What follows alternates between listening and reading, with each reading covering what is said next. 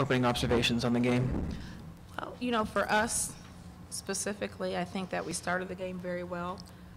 You know, we kept things kind of at our pace and at our tempo, and we were able to really just kind of control the game.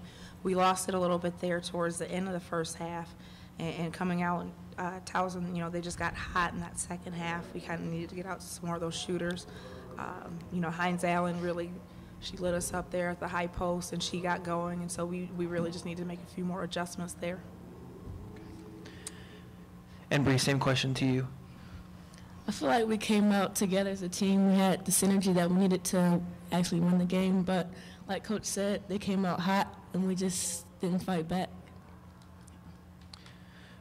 Could you struggle a little bit with turnovers there? Finished with 21 in the game. Was that a big factor in the outcome?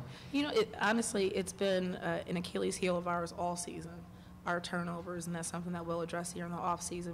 When we have control of the ball and we're not giving it up and giving away 21 possessions or you know, something like that, then we're a pretty good team.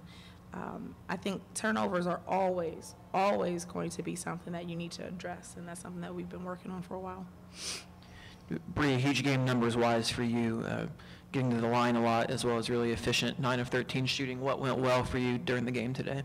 Attacking the basket. I know they couldn't really stay in front of me, and I know they was going to put their hands on me if I attacked, so I just continued to attack. And to both of you, or I guess, Coach, first starting with you, moving into the offseason, what would be the biggest priorities for you? Well, it's a few things that we'll have to work on, and getting with our strength coach and just kind of getting stronger, faster, more agile, you know, taking this team and this group of returners and really just building on our defensive prowess. You know, Bre had a great year as the defensive player of the year for us, and really focusing more on our pressing, defending, and rebounding the ball, along with taking care of the ball, valuing the possessions there. And I think a lot of that will come as we go. Yeah. And Bre, just kind of if you could give some observations on the season as a whole, just you know, wrapping it up a little bit.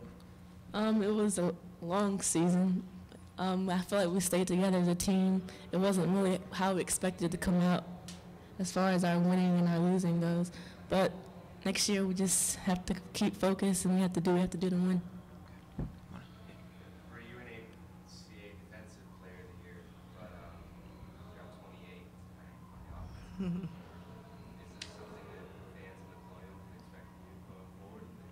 Yeah, most definitely. I just got to work on the off season and just get better. What areas specifically would you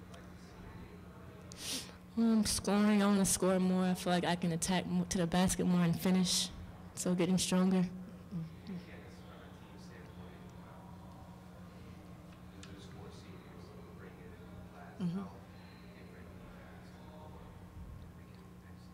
Very different, but I think just any team going into any new season is going to be a whole new team, no matter how many people you bring in, whether it's one or whether you bring in a whole new squad. We'll see some things from our incoming freshmen that we don't have currently, but then we're going to be missing some things too. We don't have anybody who has Michaela's size, and then so we'll ask Zoe Wallace to step in and kind of fill that void. We don't have, you know, we'll miss Christy's hustle and her heart. We'll miss, you know, Brianna Davis-Bloom and giving everything she has in her leadership, and Aaron shooting and scoring from the outside. So, you know, we're going to miss those things, and we're going to have to find ways to kind of get that back. But our incoming class, they're very good. They're just going to bring something different to the table for us. And then our core group of returners here are just going to, you know, they'll teach them and kind of build them along the way. And then lastly, can you just talk a little bit about what the senior class needs to do as a first year? Honestly, everything. Again, it was not the season that we wanted. It wasn't what we were looking for as far as outcome. But that group gave everything that they had. And especially for each of those girls, to be able to adapt to change the way that they have, playing for 3 different coaches, all 4 of them, for 3 different coaches in their 4 years of college basketball is something that you don't see very often.